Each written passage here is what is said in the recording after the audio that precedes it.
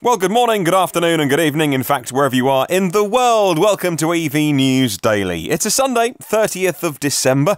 Countdown's on to the new year then. It's Martyn Lee here, and here's the fifth part of your year in review. This is 2018 as we look back. Normally, by the way, on a Sunday, this should be your answers to question of the week. But as I'm asking you for your EV highlight of the year, and as I've still got a little bit more of the year to review, let's do it Monday. I know, shock horror, a change of routine, but we'll do question of the week tomorrow, New Year's Eve, and we'll set you a new question as well, which will then actually kind of work better with Tuesdays, which is going to be the first ever prediction show that we do.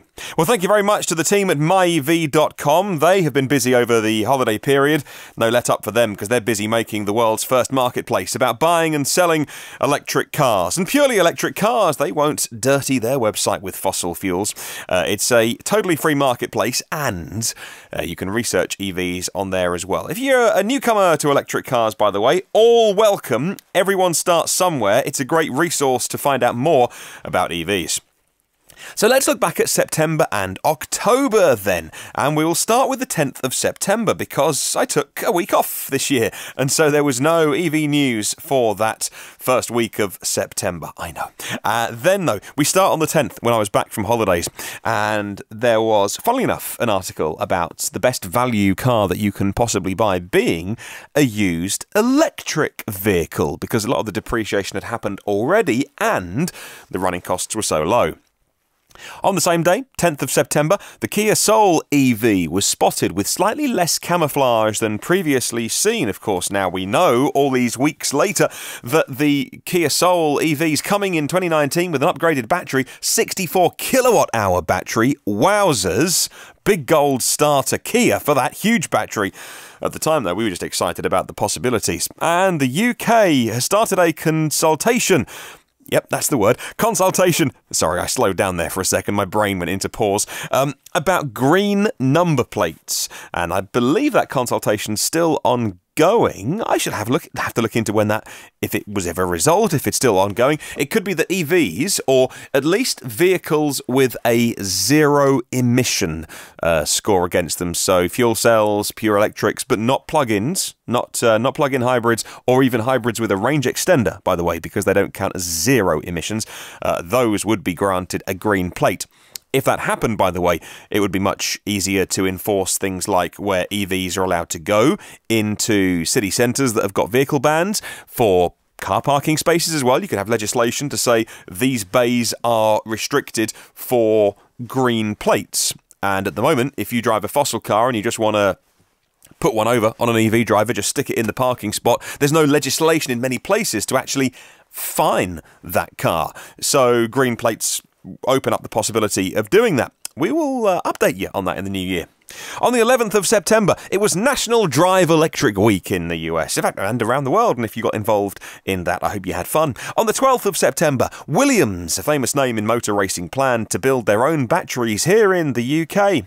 The Tesla battery patent application was revealed online, which detailed how Tesla were working hard to refine their liquid cooling. And of course, you do that if you want to keep batteries cool. When do batteries get hot? Under two particular circumstances. Peak performance, so it's a sign that they're pushing their batteries harder, and under peak, the internal resistance of a battery under peak charging. Could be a sign that they're looking to raise charge speeds in the future. I think everybody would be. Those are the two reasons why you'd want to particularly keep a battery cool. Tesla addressed their paint shop bottleneck by ditching two colour options, and Avid Technology, a big technology company here in the UK that are growing very rapidly, and we're featured on the podcast this year, friends of the show, they increased their presence in the US, and many bits of the EV landscape, let me put it like that, even bits inside recognisable vehicles won't necessarily have the Avid logo on, but car makers, automakers, vehicle makers go to them to get the bits inside that you can't necessarily see, and that's what they do. On the 13th of September, Tesla increased their battery capacity for those involved in Hurricane Florence. On the 14th of September, Audi want you to notice their charging speed amongst all the other stats for their e-tron. They were really focusing on how quickly the car would charge. They couldn't focus on 0 to 60, those kind of metrics, because they were being beaten by Tesla, and still are, by the way, for those headlines. So they were going all out on, we are the quickest at charging. On the 16th of September, BP trialled their EV charging system called FreeWire in Hammersmith in the UK. On the 18th of September, 300,000 Volkswagen EVs were planned for the new platform, the MEB platform, in the first year. On the 19th of September, What Car and Autocar published their reviews of the Kia Niro, the e-Niro full electric, and they were very flattering reviews, by the way. On the 24th of September, Tesla turned to their brand advocates to help Deliveries, those owners who loved the car so much they would give up a weekend to help in the final couple of weekends of the quarter deliver those cars. Not doing the job of the Tesla specialists, but if someone wanted to sit down for an hour and ask questions about the infotainment system, the features of the Tesla, rather than after that official handover is done, having those people on hand, like Ryan McCaffrey from his Ride the Lightning podcast, which is one of my big recommendations if you don't listen to that podcast, then people like him on hand to just chat to future or new owners of Model 3s. On the 25th of September this year, an upgraded Nissan ENV200. That's the vehicle that can be a panel van, it can be a minibus. It achieved 7,000 orders since they updated it. And on the 2019 Chevy Volt, they added a kind of weird new pedestrian warning sound. And of course, again, fast forward a few weeks and we know that the Chevy Volt program has indeed been cancelled. The last few months of production is underway. Audi said no to stocking their e-trons at dealerships. You would only get them by ordering them online. Not discounting having cars out there, but they wouldn't just make stock and put them into, at the current model where dealers buy common configurations and have them on their lot, and then you buy that car, the one that you can see. They wouldn't have just stock sitting around. On the 28th of September, Ionity, that's the charging network for Europe.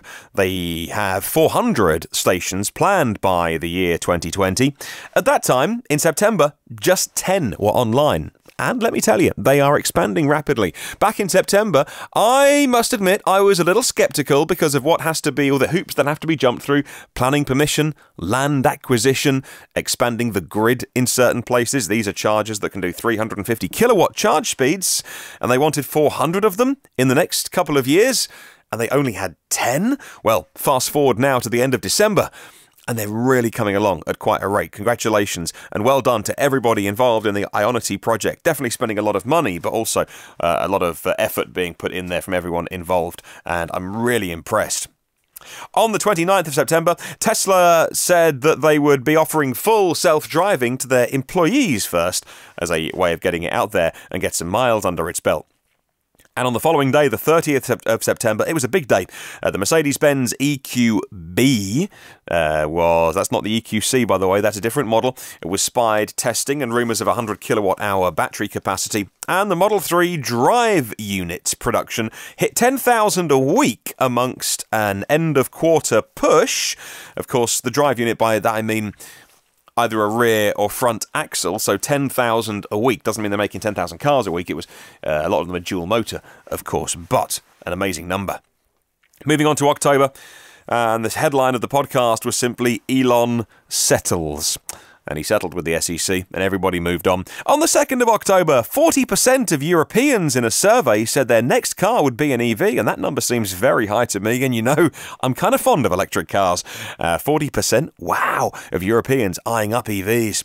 On the 3rd of October, the Model 3 made an appearance at the Paris Motor Show, and on the 5th, LG Chem confirmed to be supplying EV batteries to Volkswagen from 2019. On the 7th of October, the BMW i3 range extender was not extended. They confirmed that all new future i3s of the new model would be pure battery electric vehicle only, and the range extender no longer needed, they said. Other people went, well, it might be that BMW say it's not needed.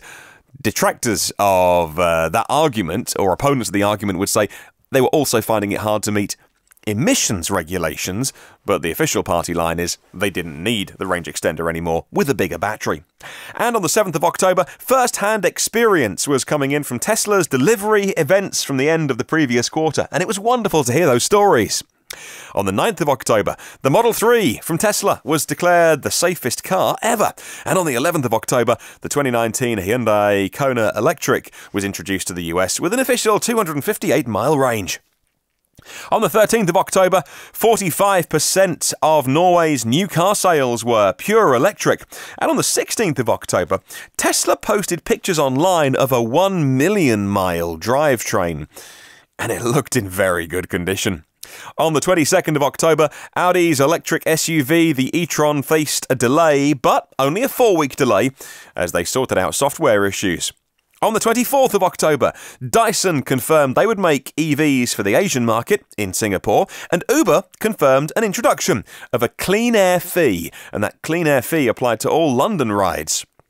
And on the last podcast of the month, on the 29th of October, Tesla's semi-reservation holders said they were then told that deliveries would start in 2020 of their new Tesla semi-trucks.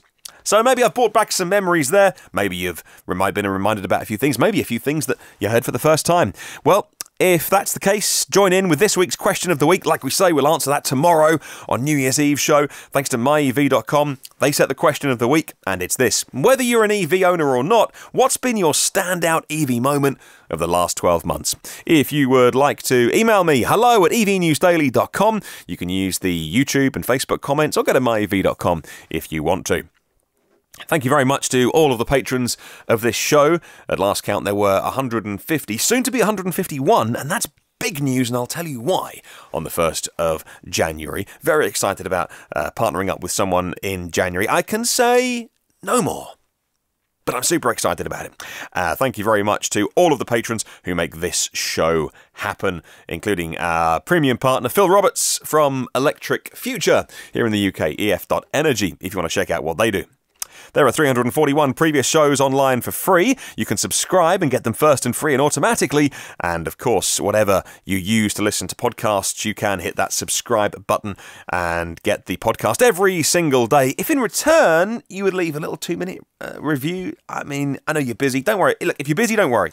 If you've got time and you can leave a little 1-star or 5-star review, whatever you think the podcast is worth, then man, I'd really appreciate that. But like I say, I know you're busy. If you want to check out the socials, you can do by searching EV News Daily. Have a wonderful day.